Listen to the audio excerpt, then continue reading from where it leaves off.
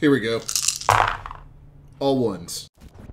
Welcome to your best source of knowledge under the electron skies, chummers. In today's discussion, we'll be talking about the good things in life, from party favors to prostitution. The topic of today is vice and how it has changed in the sixth world. So slide in that BTL or drop some bliss as we talk about how the good times roll in the digital age. Like so much else since the awakening, the way we seek out our blissful pursuits have changed a lot, from meat-space drugs with high potency to digital chips that allow us to live another's life in VR has caused vice in the sixth world to change just as much as meta-humanity has. When the awakening hit, there were new ingredients to make drugs out of. And when these magically infused substances hit the many sprawls of the sixth world, even the barely awakened could fully enjoy the wonders of astral. Drugs like deep weed and psyche will give new wonder to anyone's daily drudgery with a kick of the magical. Just remember, chummer, there's things in the astral who may take note when the dim light of the mundane suddenly start projecting the bright light of the fully awakened. These are the true dangers of magical drugs, not overdose, but the malignant spirits such as bugs and other more frightening spirits of the meta planes that are best left forgotten.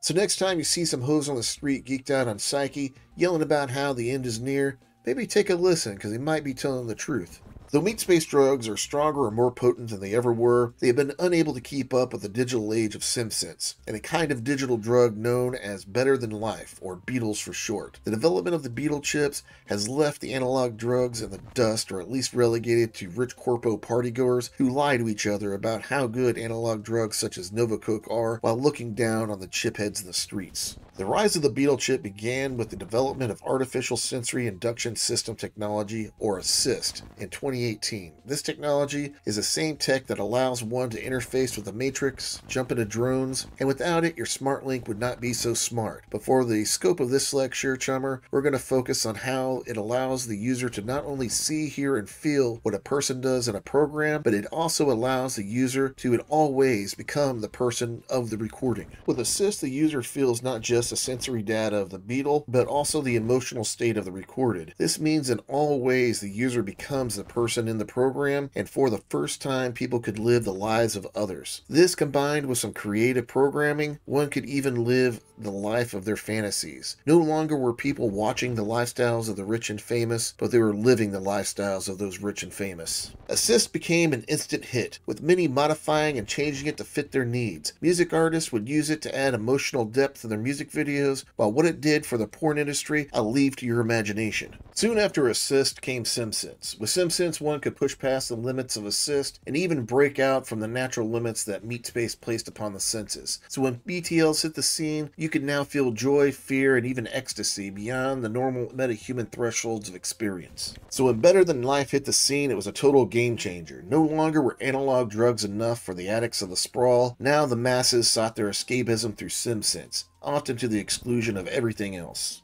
Though there's no chance of overdose, these chipheads are often found starved to death as they become so wrapped up in the worlds of their own creation, they forget or more likely refuse to face the problems of meat space, such as food and water, as these things matter very little to those jacked into the false life of a BTL chip. Nowadays, Better Than Life programs have limiters placed in them, preventing such things from happening. At least legally they do, as there's a large black market for BTLs with such limiters removed, and a few of these black market BTLs are as followed. The first of these are California Hots, or Cal Hots for short. Though they still have limiters, the entertainment industry of the Free State have deregulated them, leaving them in a much looser standard compared to other nations of the sixth world, making them highly sought after. Though pushing the limits of legality in some nation states, Cal Hots will often likely get you a slap on the wrist compared to other BTLs. Dream chips are your standard go-to Beetle found all over the sprawls of the sixth world. These are full VR chips you slot and live the life of another, or at least the life that was written into them anyway. Slot one of these bad boys and no longer are you a wage slave gone. Now you're Maria Mercurial on a hot date or hanging out in the pleasure palace of the gods. Just pick whichever fairy tale of the street that you want, because they got 'em all, chummer.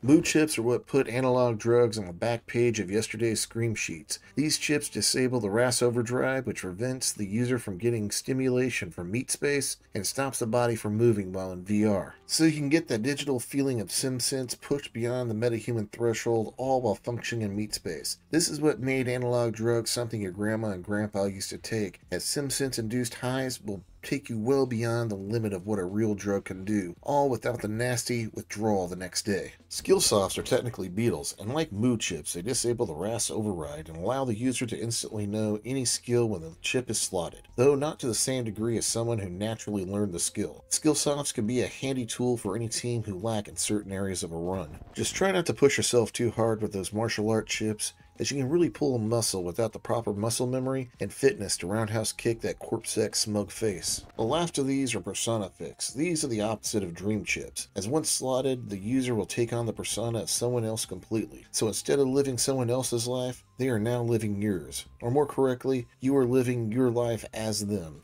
Often Persona Fix are used by Corpo Black Ops and runner teams for infiltration missions, as how better to impersonate somebody than actually becoming them. Oh, and Persona Fix also see widespread use in prostitution to fake famous people. Just slot one of these chummers and it'll make you a new person, guaranteed. Though the analog drugs of your grandparents' era are still on the streets of the Sixth World, and much stronger and potent than they ever were, they've taken a back seat to the rush that SimSense and Magic can provide.